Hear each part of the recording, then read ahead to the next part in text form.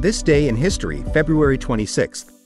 On February 26, 2012, Trayvon Martin, an African-American teen walking home from a trip to a convenience store, is fatally shot by George Zimmerman, a neighborhood watch volunteer patrolling the townhouse community of the Retreat at Twin Lakes in Sanford, Florida. Zimmerman later claimed to have shot the unarmed 17-year-old out of self-defense during a physical altercation. There were no witnesses. After police initially opted not to arrest Zimmerman, whose father is white and mother is Hispanic, the case sparked protests and ignited national debates about racial profiling and self-defense laws. Zimmerman later was charged with second-degree murder. Following a high-profile trial that riveted America, he was acquitted of the charges against him.